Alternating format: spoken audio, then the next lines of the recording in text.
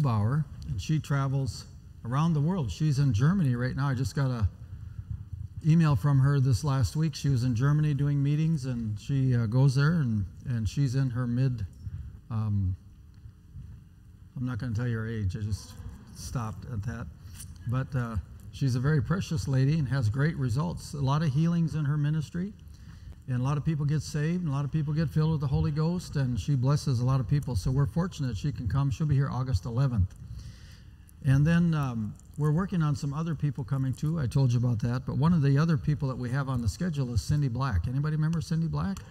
She was just here with us this year. What a tremendous meeting we had.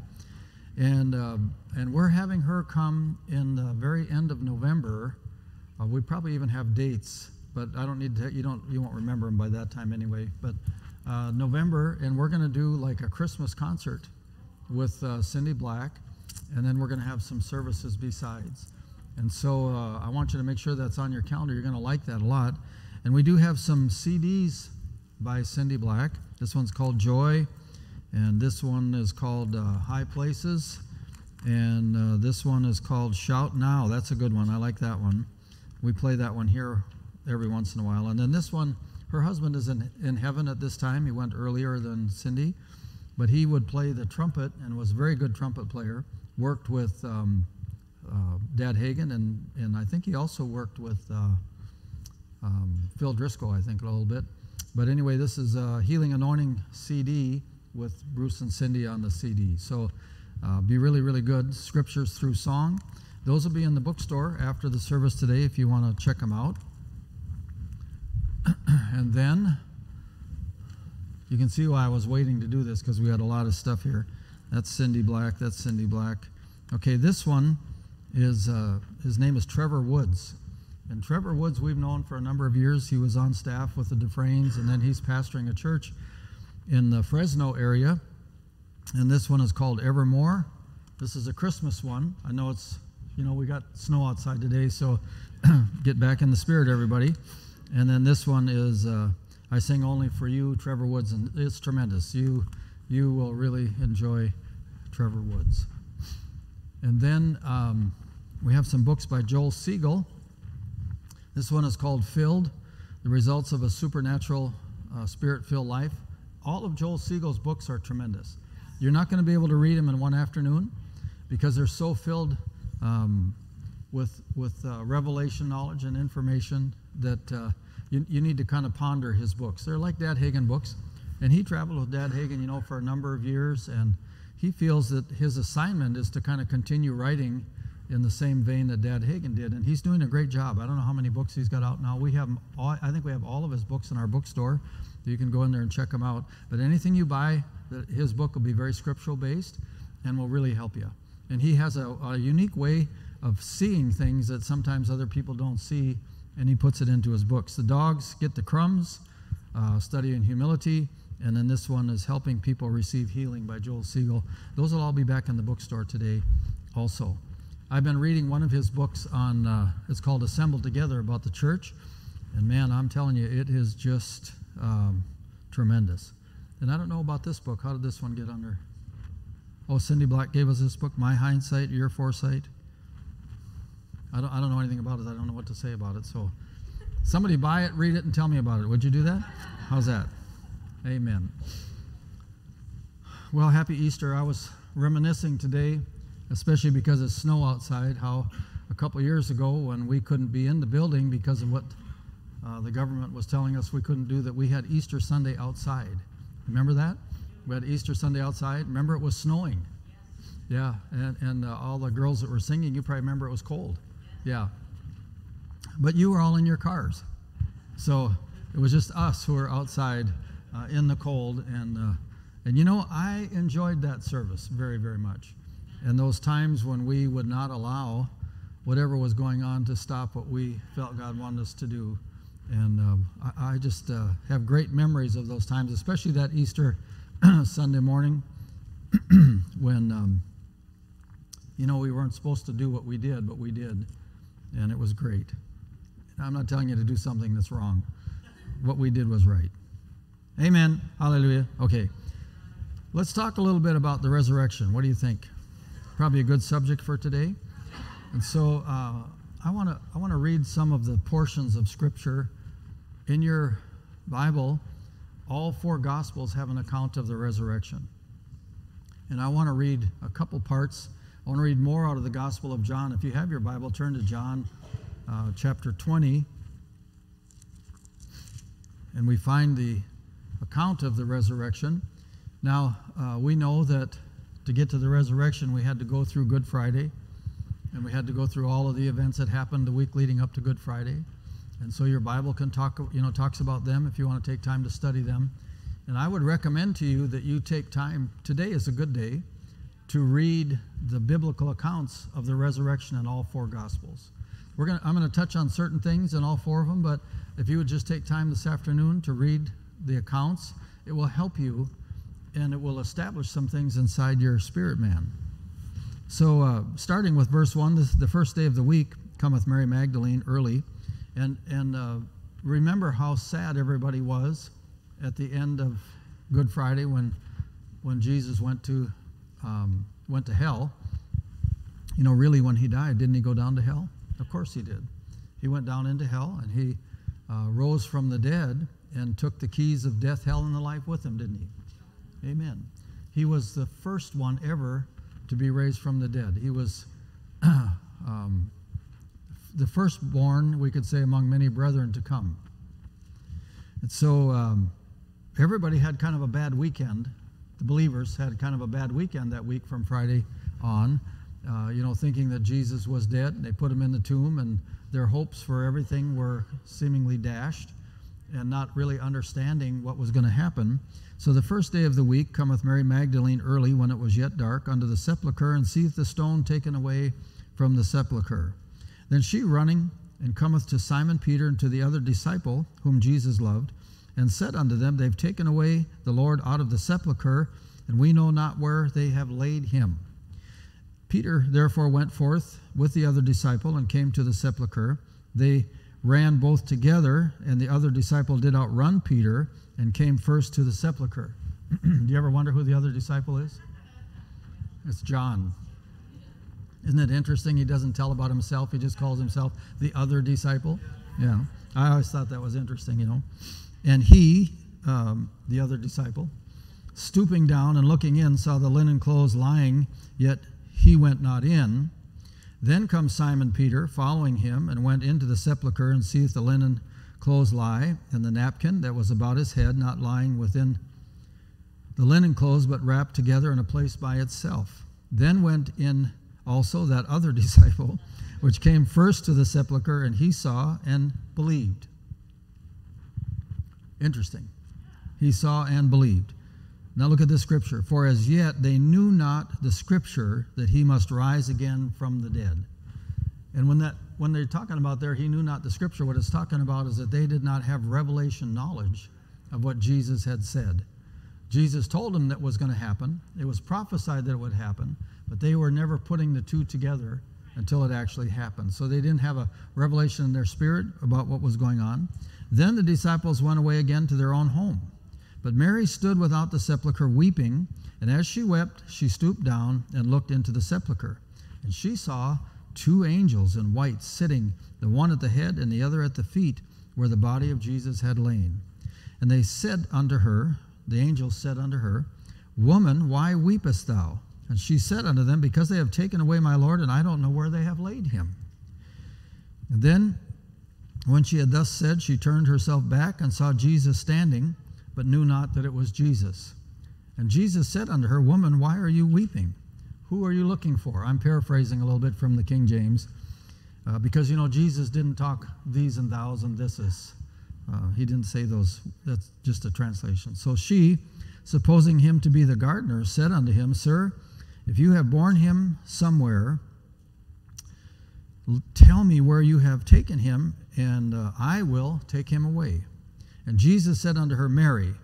And as she turned herself and said unto him, Rabbi, or teacher, which is to say, Master. And Jesus said, Touch me not, for I have not yet ascended to my Father, but go to my brethren and say to them, I ascend unto my Father and to your Father, to my God and your God.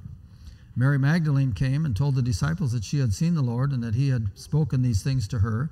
Then the same day at evening, being the first day of the week, when the doors were shut where the disciples were assembled for fear of the Jews, came Jesus and stood in the midst and said unto them, Peace be unto you. And when he had so said, he showed them his hands and his side. And then the disciples were glad when they saw it was the Lord. And Jesus said unto them, Peace be unto you, as my Father has sent me, even so send I you. And when he had said this, he breathed on them and said unto them, Receive ye the Holy Ghost. And then he said this in verse 23, Whosoever sins you remit, they are remitted unto them. And whosoever sins you retain, they are retained. Now I want to read that last couple verses in this other translation. It's called the Passion Translation. The words are the TPT. So I just call it the TPT, but I don't want you to get that mixed up with TP. And so it's the Passion Translation, and I want to just read you what he said there. So just give me a moment, and we're going to go down to verse 23. This is interesting when you look at it a different way, because some of the things that Jesus said there, he said, whoever you remit their sins, they're remitted, and whoever sins you retain, they're retained. So what it sounds like he's saying, what Jesus is saying, is that he's giving authority to John to forgive sin. But I want you to know that Jesus is the only one that can forgive sin. Only God can do that. You cannot, I cannot forgive somebody's sin. If they've sinned against us, we can forgive them for that. But as far as sin that keeps you out of heaven, only God can forgive you of your sins. And so let's read it from verse 21 out of the Passion Translation. And Jesus repeated his greeting, Peace to you, and he told them, Just as the Father has sent me, I'm now sending you. Now, there's some things in all four accounts that Jesus says after he raises from the dead. How many know that that's important? Jesus came back from the dead and went to talk to his disciples. He called them his brethren. And when he saw them, he said certain things to them that would be impactful, wouldn't they? Now, I don't know about you, but I like to listen to, like Dad Hagin. You know, we know he went to heaven in 2003. And so I like to listen, especially I was in a meeting with him in 2003. We were in a meeting for 7 days, morning and night. And I like to listen to those services because the Holy Ghost knows when Dad Hagin was going to go to heaven. Did you know that? The Holy Ghost knows. And so if the Holy Ghost knows, Dad Hagin, if he's praying and listening to his Spirit, he's telling things that will be impactful to people. He wants to leave them. When Dr. Summerall came into our life, he came into our life in the 90s, early 90s, and he told me a story about his time with Smith Wigglesworth. Now, if you don't know Dr. Summerall, you might not know about this story, but Dr. Summerall was about 20 years old when he went to live in London, England, and he met Smith Wigglesworth. And Smith Wigglesworth was they call him an apostle of faith. You know, so he was a man of great faith. He raised 23 people from the dead, documented historical fact. And so, you know, we kind of figure if he could raise 23 people from the dead, we kind of want to know what he's got going on and other miracles and things that happened in his life. And so it ended up that Dr. Summerall met him and spent some time with him. They did a conference or two together in that area of the world. And he invited Dr. Summerall to come to his house. And so over a period of a few months, maybe 10 months or maybe a little bit longer, might have been a little bit less than 2 years, he would go once every 10 days or so to Smith Wigglesworth house, and he would sit there. And he said that Smith Wigglesworth would meet him at the door, invite him in. He said they'd read the Bible for 2 hours, have lunch, pray for 2 hours, and then read the Bible for another 2 hours, and then Smith Wigglesworth would say goodbye. And he said he would leave. And then Dr. Summerall would always say, when can I come back? And Smith Wigglesworth would say, you can come back as often as you want. So in telling me that story, Dr. Summerall said, I was a young man of 20. He was an older man of 80. He had it, and I wanted it. And he said, so I would press in the Spirit on those things that he had. And of course, Dr. Summerall received a lot from Smith Wigglesworth spiritually through impartation, but also in the natural when Smith Wigglesworth would talk to him and tell him about his authority and different things. Dr. Summerall greatly benefited from those times right before Smith Wigglesworth went to heaven.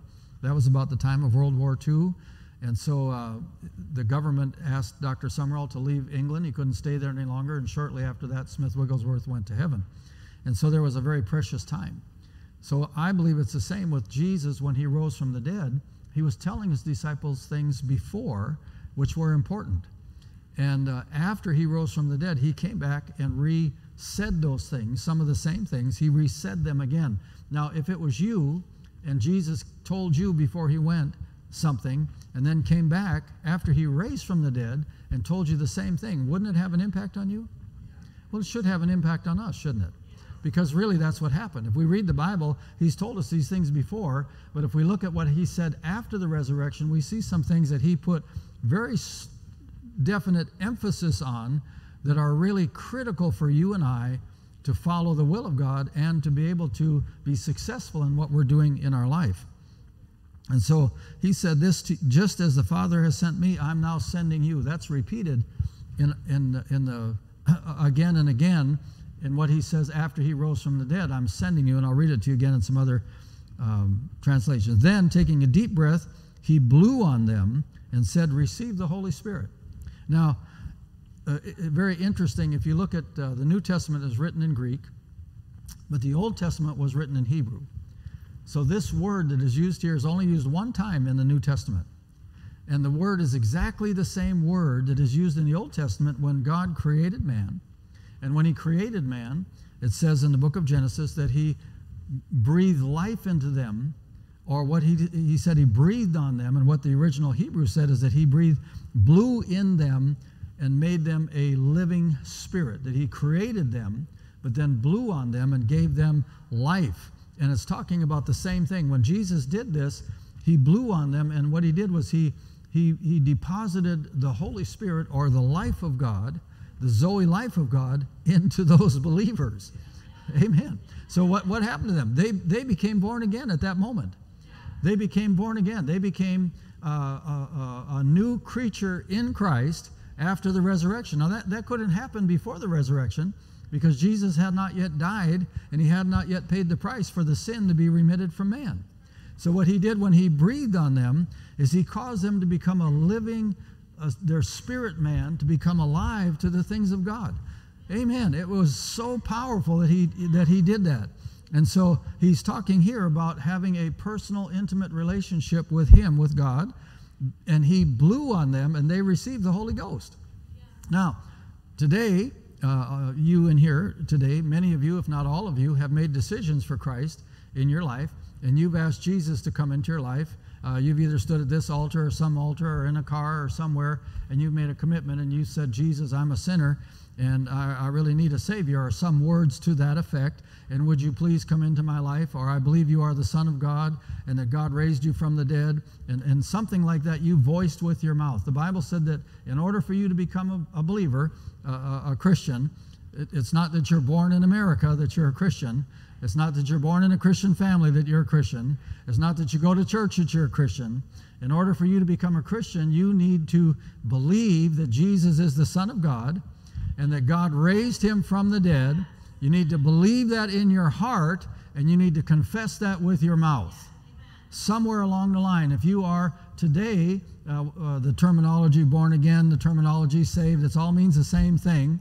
If you're born again today, if you are a believer, born again, saved, then you have believed in your heart and you have confessed with your mouth. Now, when that happened to you, it's the same thing that happened to those disciples after Jesus raised from the dead, and he showed up and they believed. It said they believed that he was the Son of God, and then he breathed on them, or the Holy Ghost came on them and made their spirit alive, and they became the first sons of God in the New Testament. Like you and I today are people that actually are alive to the Spirit of God. Nobody in the Old Testament had that experience. There wasn't one person. Now, the Holy Ghost would come on people, but he never indwelt them or lived in them. Now, do you remember what Jesus told them before he went to the cross in John chapter 14? He said, the Holy Spirit's going to come and I'm going to send you another comforter. Remember, I'm going to send you another comforter, and what's going to happen? He's going to live in you, and he's going to live in you for how long? Forever. And you remember what Jesus said towards the end of that chapter? He said, I'm not going to leave you without appropriate help. In other words, in your life, there are things that are going to come along, but God has already provided for you to have all of the help you need in everything that he has done in his life, in his death, and in his resurrection. He has paid for every single thing that's necessary for you to be successful in your life and live a good life and have a blessed life. And you are not without appropriate help in any situation and any circumstance, because the Holy Ghost is living in you and is dwelling with you and will never leave you. Amen. He's going to be with you forever. Hallelujah. We ought to be so excited about what happened in the resurrection, because without the resurrection, the Holy Ghost could not come and take up residence in your mortal body. Hallelujah. Hallelujah. Amen. So in you today, if you're born again, the Holy Ghost is living in you right now, right here, in this place. The Holy Ghost is living inside of you today. Amen. So he breathed on them. Then he said this, I send you to preach the forgiveness of sins. Now see, it's different than what it was worded in the King James. We're in John chapter 20, and we're in verse 22, verse 23. He said, I send you to preach forgiveness of sins. So he wasn't telling them that they had the power to take the sin away. What he was telling them is that they needed to go talk to people about the gospel. And people's sins will be forgiven. When you preach the gospel, people will respond. Some will respond instantly, some will respond later, but there's not one person that the gospel has been preached to that has not been impacted by the gospel in one way or another. There is power in the gospel of Jesus Christ. Paul said, I'm not ashamed of that power of the gospel. So there's power in the gospel. But if you don't proclaim the forgiveness of their sins, they will remain guilty. So in other words, what Jesus was telling them is, unless you say, or there's a preacher that says, then people will not know that there's forgiveness of sins available. And if they don't know it, they will never respond to it. That's what he said. So what did he tell them in John chapter 20? He said that they received the Holy Ghost, and he told them to go out and what? Preach the gospel. And he said, if you preach the gospel, people will respond and their sins will be forgiven. God will forgive their sins. If you don't preach the gospel, they won't respond and they'll remain a sinner and they'll die and go to hell. Pretty simple, isn't it? Amen. Pretty simple. That's what Jesus said. He said, I want you to go and I want you to preach, and you receive the Holy Ghost. Now let's go to the book of Luke. And we're going to read some of this. In Luke, it's in chapter 24. And we're going to read about this. We already know, I'm not going to read all of the resurrection part because you're going to go home and read that this afternoon, right?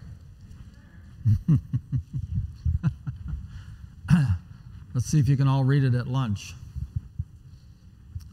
So we're going to start reading with verse 44. And he said unto them, these are the words which I spoke unto you while I was yet with you, that all things must be fulfilled which were written in the law of Moses and in the prophets and in the Psalms concerning me. Then opened he their understanding, that they might understand the Scriptures. Remember, in the Gospel of John said they just didn't know that yet, so he opened up, then he said unto them, verse 46, thus it is written, and thus it behooved Christ to suffer and rise from the dead on the third day, and that repentance and remissions of sins should be preached in his name. I want you to remember that, in his name, among all nations, beginning at Jerusalem. So isn't he saying the same thing now? He's telling them they need to go and they need to preach, right? And behold, and you are witnesses of these things, and behold, I send the promise of the Father unto you, but tarry in Jerusalem, in the city of Jerusalem, until you be endued with power from on high. So what did he tell them in the Gospel of Luke? He said, I told you these things before, but I'm telling you again, you need to go and you need to preach. And he said, then you need to go wait in Jerusalem until you be endued with power from on high. Now in John, he breathed on them and they received the Holy Ghost. So they became born again, didn't they? But now he's telling them about something different. He's telling them about the baptism of the Holy Ghost, where the Spirit of God would come upon them like it did in Acts chapter 2, where they were all gathered in one place in one accord, and the Holy Ghost came upon them, and Jesus had told them, he said, you need to go wait and tarry in Jerusalem until you be endued with power from on high. So it's two different distinct workings of the Holy Ghost. What did Jesus tell them in John chapter 14? He talked to them about the power of the Holy Ghost. He talked to them about his name. Remember, he said, you're going to go preach to them in my name. When you preach to them in my name, the sins will be forgiven. He talked to them about the power of the name in John chapter 14 before he left. Amen. All right, let's go over to Mark's gospel. Pastor, you're going backwards. I know. I'm not going backwards. I'm going in the order that I'm supposed to go in. Mark chapter 16. Jesus raises from the dead, right? And he comes back and talks to his disciples. We're going to start reading in verse 9.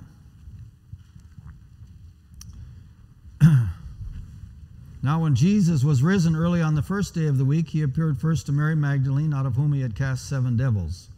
She went and told them that she'd been with him, and they mourned and wept. And they, when they had heard that he was alive and had been seen of her, believed not. Don't be too hard on them, because you realize this is a pretty big deal. Nobody's ever been raised from the dead before. It's a pretty big deal. After that, he appeared in another form unto 2 of them as they walked, and they went through the country. And they went and told it unto the residue, neither believed they them. Afterward he appeared unto the 11 as they sat at meat, and upbraided them with their unbelief and hardness of heart, because they believed not them which had seen him after he was risen. And they said unto him, and he said unto them, go into all the world and preach the gospel to every creature. He that believes and is baptized will be saved, and he that believes not will be damned. Verse 17, and these signs will accompany or follow or accompany the believing ones. In my name. There he's talking about his name again. They will what? Cast out devils. They'll speak with new tongues. They'll take up serpents. And if they drink any deadly thing, they shall not hurt them. They'll lay hands on the sick, and they shall recover. So after the Lord had spoken unto them, he was received up into heaven and sat at the right hand of God. And they went forth and preached everywhere, the Lord working with them and confirming the word with signs following. Amen. What did he tell them? Go and preach. Seems to be a kind of a common theme, doesn't it? Go and preach. In other words, if you go and preach, and you preach in the name of Jesus, it's possible for people's sins to be not only forgiven, but how about gone? Like gone forever. Like you're not a sinner anymore. Like they're gone. You have been made the righteousness of God in Christ. So when you become in Christ, meaning when you become born again, you are made righteous. God declares you righteous. He takes away your sin. You don't have sin. Amen. Doesn't mean you don't sin, but you are not a sinner. Your character is changed, is what the Bible says. So it's the same thing that Jesus is saying. He just said it, repeating it in the Gospels. All right, let's go to the Matthew. Matthew chapter 28.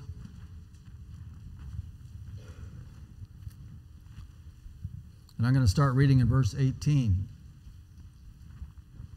Hallelujah. And Jesus came and spoke unto them, saying, all power is given unto me in heaven and in earth. Go, therefore, and teach all nations, baptizing them in the name of the Father, the Son, and the Holy Ghost. Talking again about the name. Teaching them to observe whatever things I have commanded you, and lo, I am with you always, even to the end of the world. Amen. So reoccurring themes in all 4 Gospels. He deals with some subjects the same, about preaching is the same, and then he talks about his name. Have you ever wondered when the power came into the name of Jesus? You ever thought about that? So we know that angels showed up at the birth and said, you're going to call his name Jesus. But have you ever thought about when actually you and I, he said in John 14, he said that he's going to give us his name. And so throughout his own life, people knew his name. They talked about his name. But you realize that today, when you, as a believer, use the name of Jesus, that different things happen than they did to the non-believer or the before people could be born again. That there's a time. I want you to go over to the book of Hebrews, and I want us to go to Hebrews chapter 1.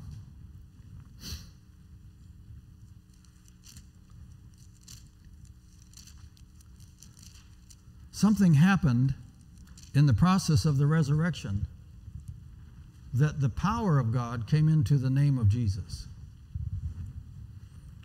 Hebrews chapter 1, and we're going to look at verses 1 through 6.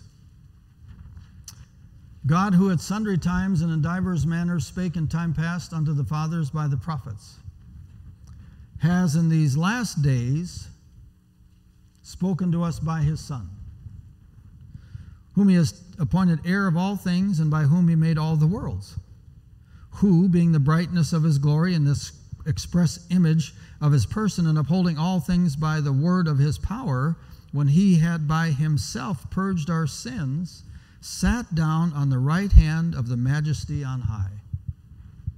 It's talking about Jesus, right? Being made so much better than the angels, as he hath by inheritance obtained a more excellent name than they. So he got his name by inheritance, didn't he? For unto which of the angels said he at any time, Thou art my son, this day have I begotten thee. And again, I will be to him a father, and he shall be to me a son. And again, when he bringeth the first begotten unto the world, he said, and let all the angels of God worship him. So there's a phrase in there, verse 5, it says, and this day have I begotten thee. When was that Jesus was begotten of the Father? Because we know that he existed from eternity. John tells us in the beginning was the Word, and the Word was with God, and the Word became flesh and dwelt among us.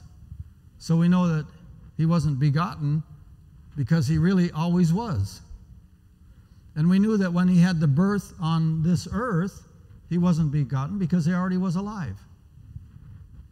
He said again in the place, I think it's in Philippians, he said about his life, and he said that he had prepared a body for him to live here on this earth. So he wasn't begotten when he was born of the Virgin Mary. He already was in existence at that time. So when did this happen? This day is what it says here. This day have I begotten thee. Want to look at some more scriptures? All right. So let's go over to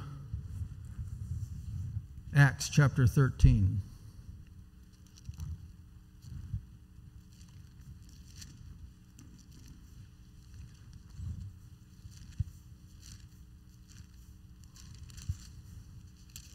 Just stay with me a minute if you're wondering where I'm going. Acts chapter 13, and I want us to look at verse 33.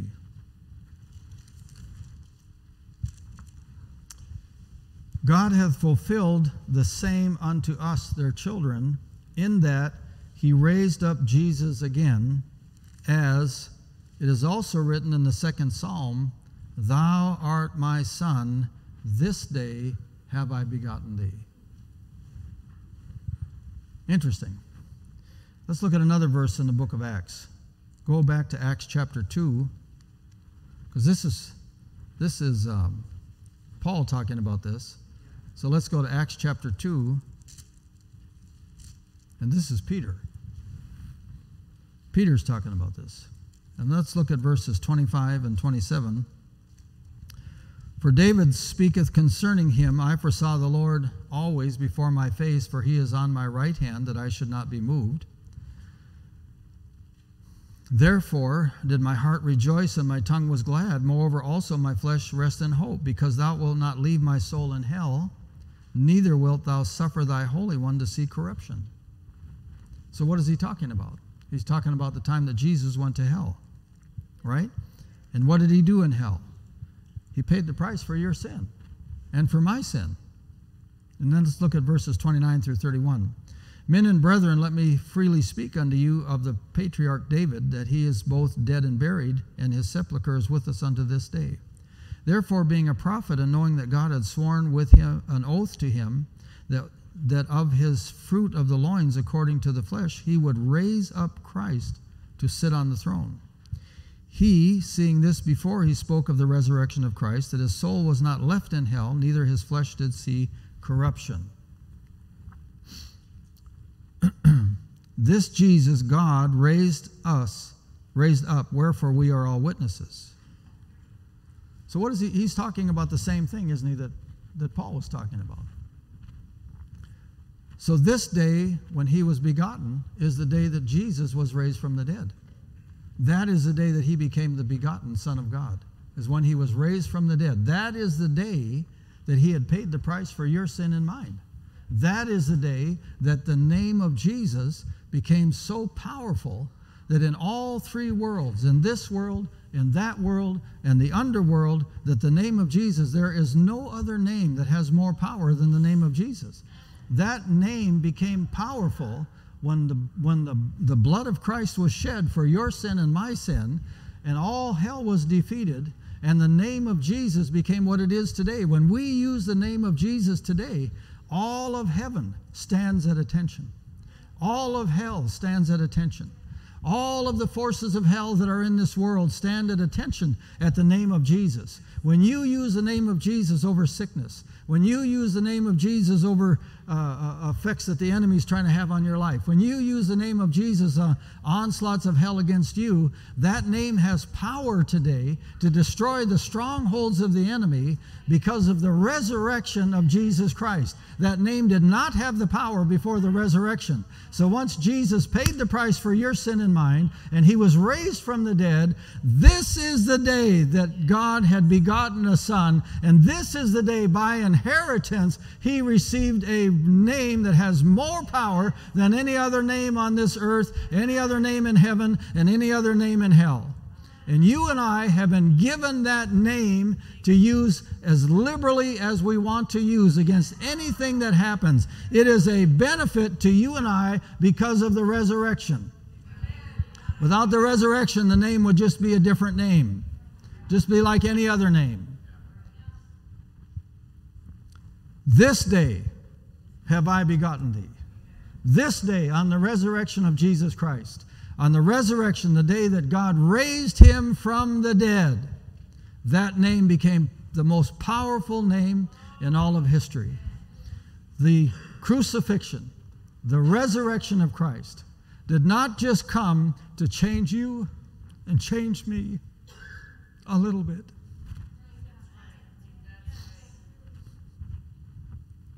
It was the most powerful event in history. There is no other event in history that changed heaven, changed hell, and changed this earth. The most powerful event. Jesus didn't come just to help you a little bit. He came to change you forever and make you entirely different, to make you a new species of being, a new creature in Christ, where you are no longer bound by the laws of sin and death, but he has liberated you under the law of life in Christ Jesus.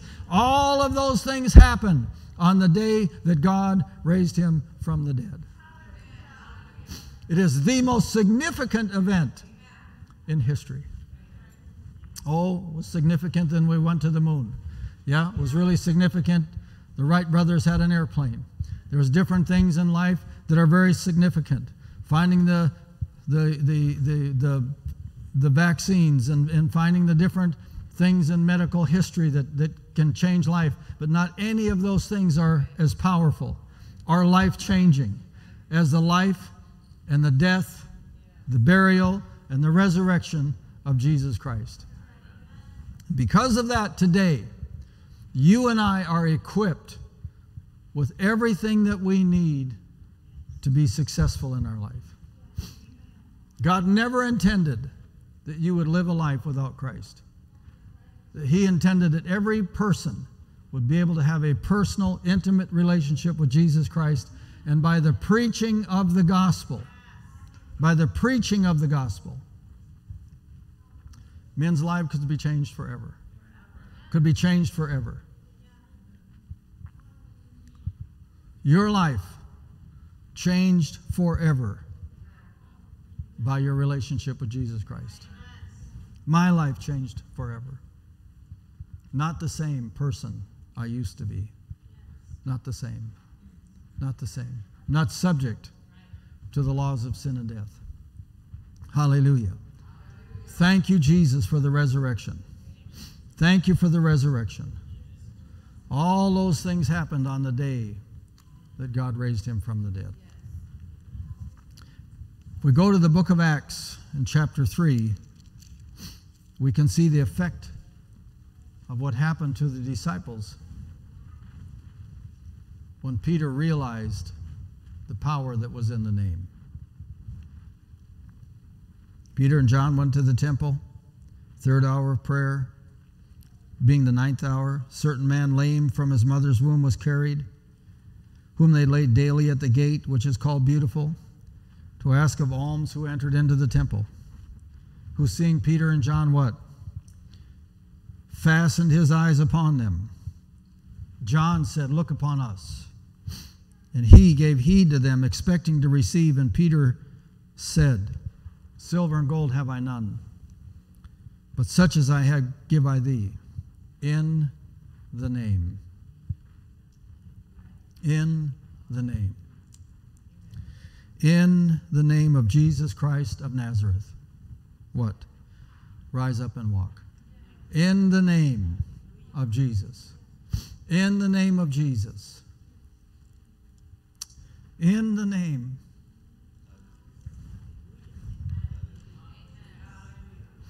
In the name. I'm telling you, there's power in that name. There's power in that name. In the name. In the name. It wasn't the name of Muhammad. It wasn't the name of Buddha. It was the name of Jesus. In the name. In the name. In the name. He took him by the right hand and lifted him up. And immediately his feet and ankle bones received strength. And he, leaping up, stood and walked and entered with them into the temple, walking and leaping and praising God. Well, that was Bible days, Pastor. It's different today. No, it's not different today. The name of Jesus has not lost its power. The blood of Jesus has not lost its power. This morning, the blood of Jesus can cleanse you and wash you and make you free from your sin the same way it did over 2,000 years ago when Jesus was raised from the dead and He told His disciples, "Go and preach." If they listen, they can be changed forever.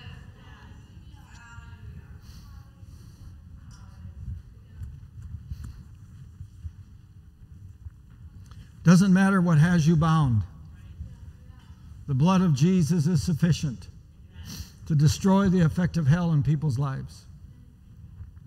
Doesn't matter what you've done, doesn't matter where you've come from, doesn't matter who you are, doesn't matter what you are. The blood of Jesus can change your life, situations and circumstances.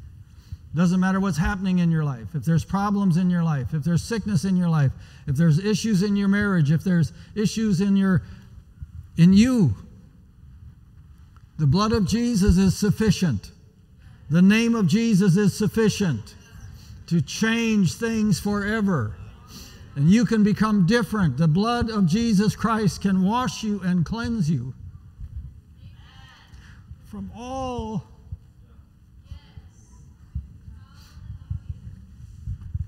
because of the resurrection. Hallelujah. Hallelujah. Over my years of ministry and travel, we've used the name of Jesus liberally in many different places, in many different situations and circumstances. We were in Russia traveling. Billy was with me. We were in Russia. One other gentleman was with us. We had gone through passport control. We were leaving the country. We'd already been there and had great meetings. We were leaving the country, going through passport control, and Billy went through. We had to go through different lanes. Billy went through, I went through, and we're waiting for the other gentleman to come through, and he comes out, and I said, all right, let's go catch the plane. We were close to catching the plane. He said, well, I can't. I have to wait here for a minute because they got my passport. I said, who's got your passport? He said, well, that lady in that booth there, she took my passport and said that to wait here and she'd come back. I said, what else did she say? He said, that's all she said. And in my spirit, I knew that something was not right. And Billy and I are standing there, and I said, well, we're not going to the airport without you, and you're coming with us, and you can't go without your passport. I said, where's the lady? And he said, and he looked, and the booth was empty, and she was walking across the airport in Moscow, walking across the airport with his passport, headed towards a door that was a long ways away, some secret door. It's not secret, but, secret to us. And in my spirit, I knew that something was wrong, and standing right there in the middle of the airport, the three of us standing together, I pointed at her. I said, no, no, no, in the name of Jesus Christ of Nazareth, I take authority over that thing. And I said, I command it to stop, and you turn around and bring that passport back here. She almost stopped dead in her tracks. She stopped like this, pivoted, and came walking right back and handed him his passport. Who knows what would have happened? I'm telling you, the name of Jesus has power. Has power. We were doing a crusade in Argentina. Billy was along again that time. And we were in outdoor meetings, and there was people that line up big lines, and we'd lay hands on them, and we were seeing people get healed and delivered and set free. And they brought one gal in. I don't know how old she was. I would say mid-20s, maybe a little bit more, and a mother of some children. And they had to carry her in, and she was jerking and doing all kinds of things, and they put her in line. They said, she needs help. It was evident to everybody she needed help. And I walked over to her, and I grabbed a hold of her. I said, in the name of Jesus Christ of Nazareth, I command this foul spirit to loose her and let her go. And she dropped to the floor and started slithering like a snake, her tongue going in and out of her mouth. I said, in the name of Jesus, you come out of her. And I walked away and told Billy, go over there and finish that up. Well, we'd already told it to come out. What's it going to do? Defy? No. So he went over there and took care of it. Amen. Listen, the authority in the name of Jesus works for anybody. It works for anybody. Sometimes you can be just trying to see if it works. It still works. It still works.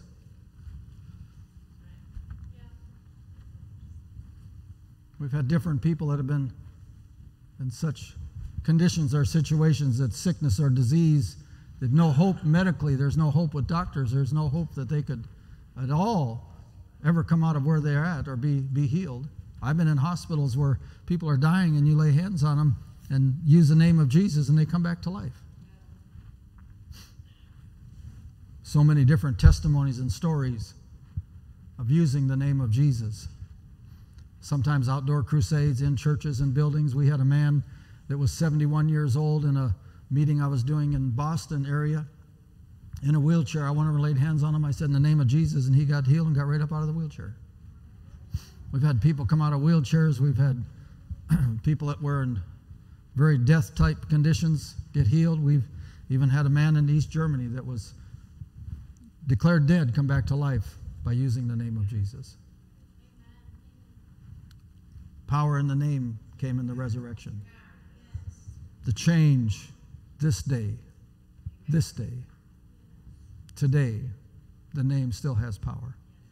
Today, the name of Jesus is still alive. Today, the name of Jesus still causes hell to tremble and quake. The name of Jesus still releases angels on your behalf. And the name of Jesus will still forgive your sins, wash your sins, and cleanse you, and change you into a new creature in Christ, where you are not the same as you used to be, but you are different, completely new. Hallelujah. Listen, I just for a moment want you to just bow your head and close your eyes. The most important decision you ever make in your life is to accept Christ or not. I was in Mexico preaching, and young boy walked up to me and he said, it must be amazing to live in the United States of America because everybody there is a Christian. I said, it is amazing to live in America, but it's not because everybody's a Christian. So they call America a Christian nation, but unless you have a relationship with Jesus, you're not a Christian.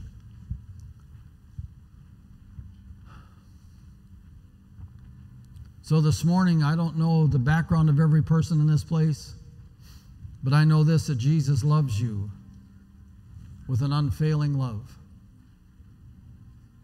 Jesus loves you. He loved you so much that he went through the agony of the cross.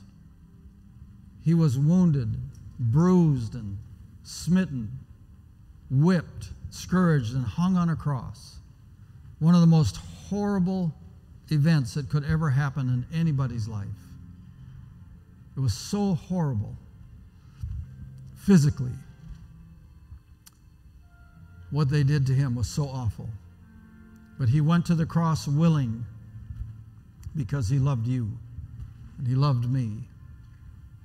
And he wanted to have a relationship with you. So I don't know this morning where you're at in this process, but I know this, that Jesus loves you enough that he came, went through the cross,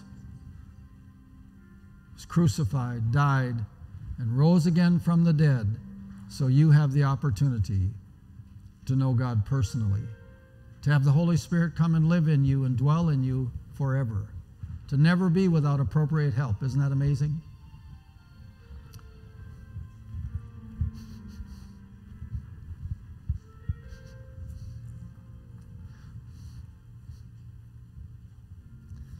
If you could comprehend how much God loves you,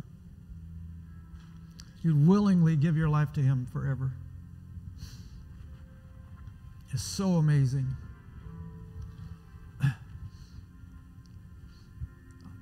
I'm not a new starter at this. I've been, over 50 years ago, I gave my life to Christ.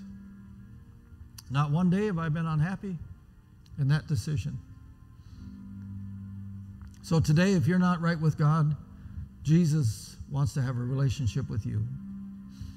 And so I'm going to ask you two questions. If you've known God, walked away, you need to rededicate your life, or if you've never accepted Christ and you would like to this morning, it would be an honor to pray with you today and help you to find Jesus as your Savior. Hallelujah.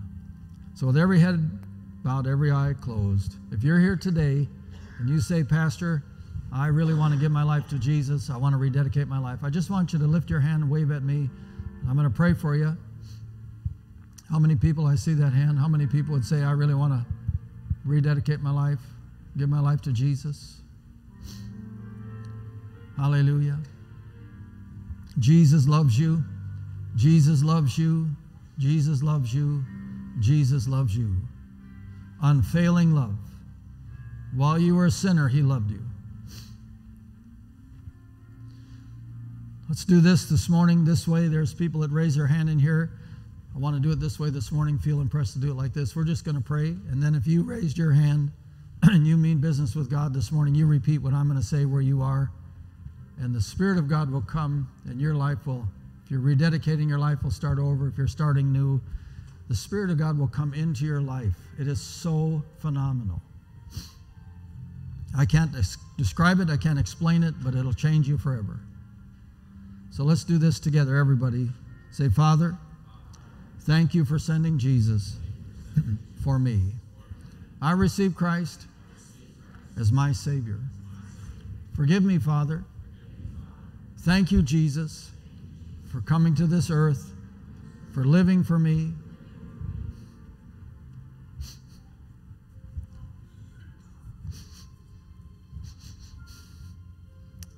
For dying for me, for raising from the dead for me. And I receive you now as my Savior.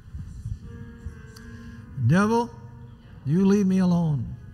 In the name of Jesus, I've given my life to Jesus. I don't belong to you anymore. I belong to him. Hallelujah. Hallelujah. Come on, everybody, let's put our hands up and rejoice. Hallelujah. Thank you, Father. Hallelujah. Glory, glory, glory, glory, glory. Hallelujah. Hallelujah. We can do that today because of the resurrection. Isn't that wonderful?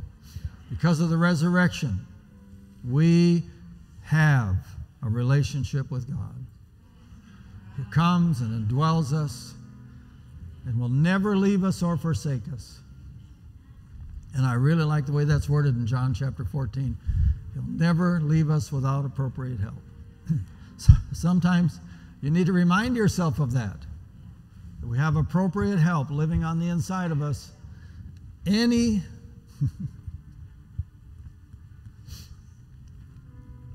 situation, any circumstance, we have appropriate help. Hallelujah. Sometimes my wife needs to remind me. And I'm reminding you. Hallelujah. Come on, I think we ought to have a shout. Hallelujah. Hallelujah. Hallelujah. Hallelujah. Amen. Well, everybody just stand for a moment.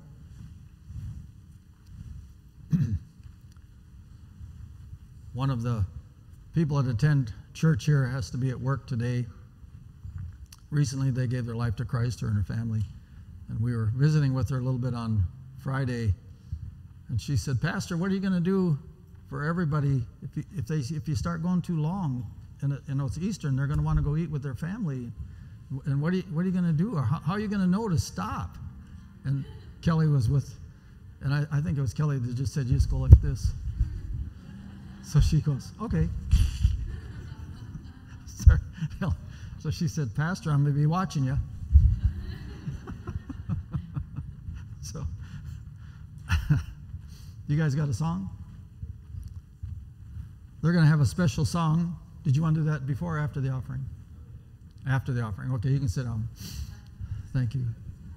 I thought they were going to sing a song. So, we're going to receive the church offering. Amen. Hallelujah. I was wondering how I could get through everything I had today and still get you out of here before Perkins was full. So look, if you're gonna write a check, you write it to SRC. If you're gonna use a credit card, please fill out all the information on this offering envelope. And you have to write your CVV code on there because I didn't put a spot on that envelope. When I redid the envelopes, I wasn't thinking about people using their credit card. So write your CV code on there, CVV code. And then if you're texting to give, it's 612-431-1420. Did I cover all the bases? Cash in an envelope with your name on it will give you credit. It's important that you mix your faith with your giving. Very important. And there's some scriptures that we could read and should read. You know, we want to be tithers. Scriptures about that. Let's just read one before we continue on. Go to Malachi. In Malachi chapter 3, it talks about tithing. You say, well, that's in the Old Testament. Yeah, but it goes into the New Testament too. It talks about tithing. Israel is concerned about things that are going on in their history and in their life. They're having some difficulty, so they're praying and they're asking God why they're having difficulty. And God, through the prophet Malachi, answers them. And he said, you're having trouble because you've left my ordinances. We find it in verse 6. He said, I'm the Lord, I change not. Therefore, you sons of Jacob are not consumed. Even from the days of your fathers, you've gone away from my ordinances and have not kept them. Then he says this, return to me, and I'm going to return to you, saith the Lord of hosts. But then they say, wherein shall we return? And he says, God says, will a man rob God? Yet you have robbed me. They said, where have we robbed thee? And God says, in tithes and offerings. So really, what was he saying? He was saying that they positioned themselves in a spot that they weren't happy about because they weren't paying their tithe and they weren't giving offerings. So what did he say to do about it? Just return and start. Amen. It was pretty easy, isn't it? It's a simple solution. And so I don't know where you're at in this whole process. I know some of you, as the pastor of the church, I know how your giving goes and so on. But don't allow the effects of this situation financially in the world, whatever's going up or whatever's going down, to affect your giving. Because giving is your supernatural supply. It's the way God is going to help you. When you pay your tithe, you connect to, I always call it your covenant connector. You connect to the covenant of God when you pay your tithe. It opens the door to God's. He always wants to do much more for us than what he is doing. And we limit what he can do by how we respond to the word. Excuse me. So if we're knowing the word and we don't respond, then we're limiting what God can do for us. So he says here, verse 10, bring all the tithe into the storehouse. What's the storehouse? That's where you get fed. If this is your church, that's here. Well, how much do we bring? All the tithe. All the tithe into the storehouse. And then what's going to happen? There'll always be seed or meat in your house. In other words, there'll always be a supply of whatever you need available to you. God said he's going to open the windows of heaven. He did that when Jesus came. He opened heaven's windows so we have access to heaven all the time. And then he said, I'm going to pour out a blessing. There shall not be room enough to receive. And he goes on with other promises that'll happen when you tithe or sow seed. So anyway, I want to just encourage you. Obey the word. I've had people come to me and they say, well, I don't feel led to tithe. You don't have to feel led. It's in the word. You just obey the word. There are times, I've been a tither ever since I got saved in 73, a consistent tither. And so there's times maybe I didn't feel like paying the tithe. I really don't think I ever had that real discussion. I just was something that God dealt with me about and I've just obeyed. So I never think about it that way. But I've had people come and tell me, well, we just don't feel led to do that. But it's not a led feeling, it's the scripture. It's what the Bible said. So we just obey. And I've been very blessed. God has blessed me in a lot of different ways and continues to bless me because we are consistent tithers and also seed sowers, givers. Oh, there's been times we have to use our faith, to pay our tithe. It's not just obedience, it's actually knowing what will happen if we do, knowing that God still loves us if we didn't. He still loves us. He just becomes limited in his ability to do things for us because we're not being obedient. Doesn't mean God doesn't love you. Somebody talked to me one time and said, well, if I don't pay my tithe, will I still go to heaven? Paying your tithe or not paying your tithe doesn't have any bearing on you going to heaven or not going to heaven. It's your relationship with Christ. That's a good spot for an amen. It's your relationship with Christ, whether you go to heaven or not. Obviously, at some point, if you continue to disobey the word, your relationship with Christ isn't too good. So then you better examine that. But it's your relationship with Christ. It's the blood of Jesus. It's not the tithing. It's the blood of Jesus. The tithing opens the door to great benefits to you in that relationship. And sowing seed, God will multiply your seed, and different things. So, amen. We teach on giving because we want you to mix your faith with your giving. Right? Some of you are looking at me like Dad Hagin would call it a cow at a new gate, so a calf at a new gate. Are you ready? This is my tithe, my seed. I pay it. I sow it because I want to participate in God's plan of increase. Thank you, Jesus, for loving me, dying for me, raising from the dead, just for me.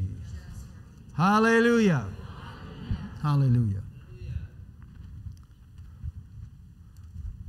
Now I was going to do something else concerning giving. Do you want me to do that now or after?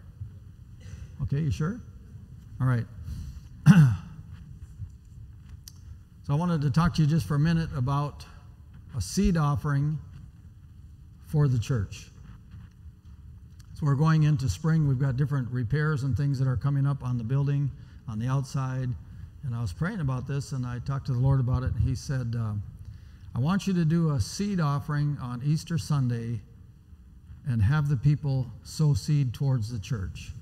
Now, we've sown seed this year towards Cindy Black. We've sown seed towards Pastor Joe Wakoya. We've sown seed to the Seagulls. We've sown seed in many different areas. Remember February? Kind of were just people coming all the time, and we sowed a lot of seed and all that.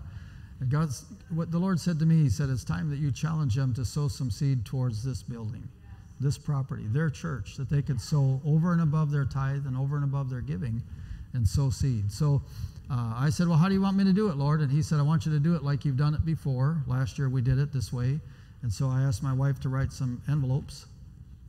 And she's got dollar amounts on the back of the envelopes. This seems to work pretty good for us.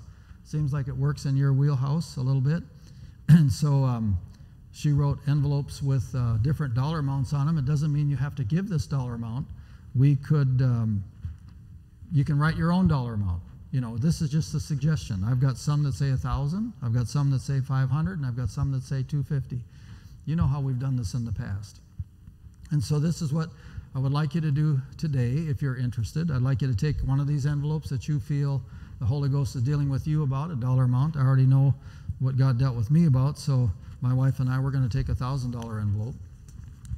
And so we're going to put our name on that. You want the whole packet? Oh. Oh, thank you. And so we're going to put our name on it. Now, I'm not asking you to do this today. If you can do it today, I want you to do it today. You understand? Because we've got stuff we need to work on now. But if you can't, we're going to give you, let's say, what do you think, 60 days? 90 days? Okay, whatever you think. 60 days, 90 days, what it's going to take for you to do what you feel God is talking to you to do about in your spirit. And then, but I would like you to fill out the envelope today, if you know today, and put it in the offering today, even if it doesn't have any money in it, so I can start tallying what people are going to do. See, it just makes it easy. And then when you give it, you can just put another envelope and write on it, this is my pledge. So we're going to call it a pledge. What we're going to do over the next, sometime between today, let's see, today is April, basically. So April, May, June, how's that? By the end of June? Does that sound good in your spirit?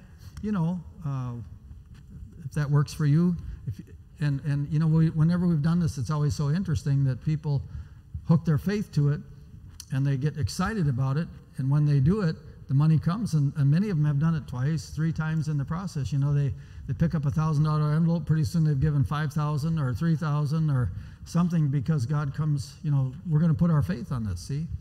And before we leave today, we're going to have communion. And we're going to have communion over the stuff that we're doing. And we're going to have communion because this is what Jesus did. He shed his blood for us. And we're going to, that's what communion is, remembering what God did for us. What a great day, Resurrection Sunday, to have communion, see? So I am hurrying. I want to make sure I can do everything today that I was thinking about. So who else wants an envelope? We got 250 ones. We got other ones, 500 ones. So here, you help me with this. Yeah, if you're going to do it today, text to give would be under building. So this week, we had an exciting adventure in the building. We had the snow back up some of the drains, and so we had some water stuff that we had to take care of. We've got some different things we're going to do as it becomes spring. We want to go after the parking lot. Hallelujah. Want to go after the parking lot. Amen. Want to go after the parking lot. How many like not to lose your car in the parking lot when you drive in those holes?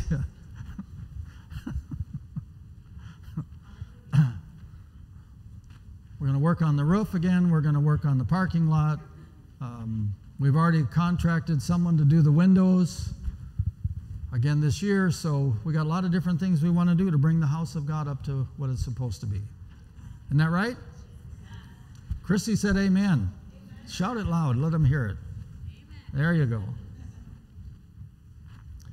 Remember, we've started a new series on Tuesday nights on family and marriage, children, and another word.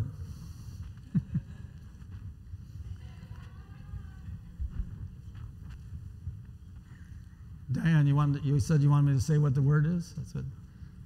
So we're going to also discuss the subject of sex. Oh, there's one gasp.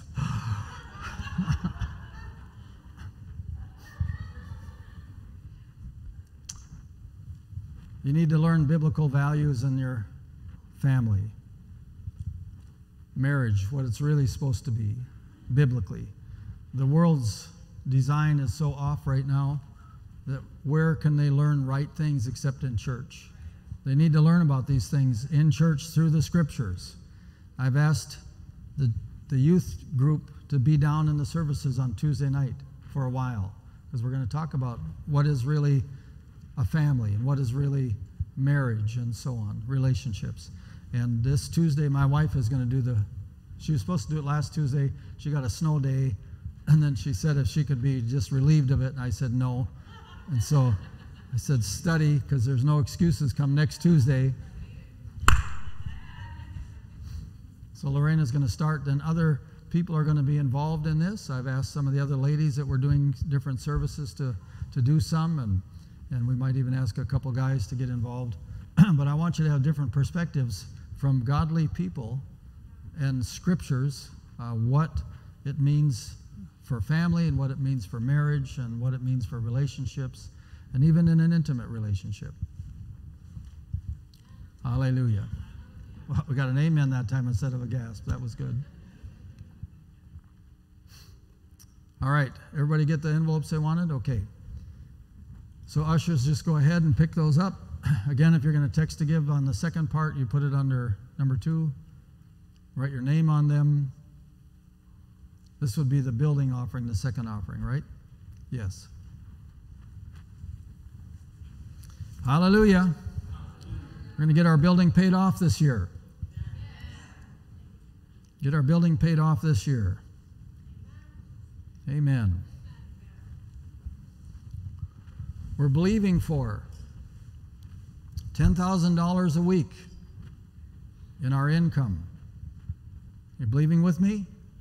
$10,000 a week. I remember when God started talking to you about that, I thought, well, we don't need that much and all that. But as today, if things have risen and changed and everything, we need $10,000 a week. No big deal. We're believing for 300 people, right? To attend this church on a regular basis. 300 people that attend this church on a regular basis. We are not very far from that. If you realize we're not very far from that. This is a big sanctuary. So you look around and you see some empty chairs and so on, but you know, a few Sundays this year already, we've almost had full capacity. And there's 200 chairs set up in here. So 300, we're not very far. Amen. So are you going to be in agreement with me on these things? All right. So do you want us to do communion before you sing? No, I don't know what you're going to do, so. What are you going to do? Sing now. Sing now, and you guys can get the communion ready. Right? Yeah, you can get communion ready. Get the communion ready. You sing now.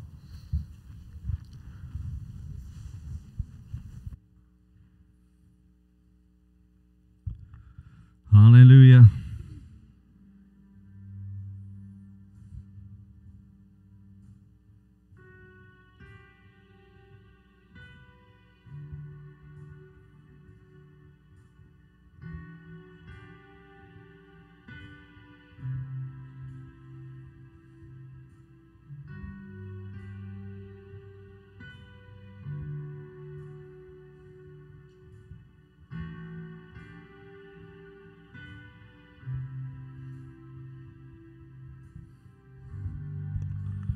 Moon and stars, they wept. The morning sun was dead. The Savior of the world was fallen.